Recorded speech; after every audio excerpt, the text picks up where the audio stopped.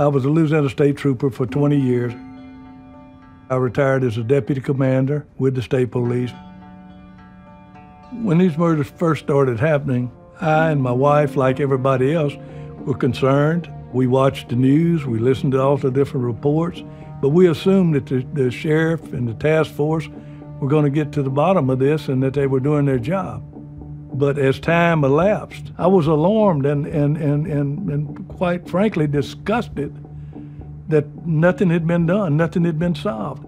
I was a Louisiana state trooper for 20 years, dealing with gambling and prostitution and narcotics.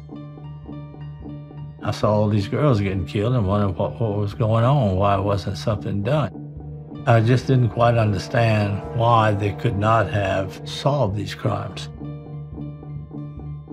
I got to talking to Tanny and found out that he was interested and had been for some time.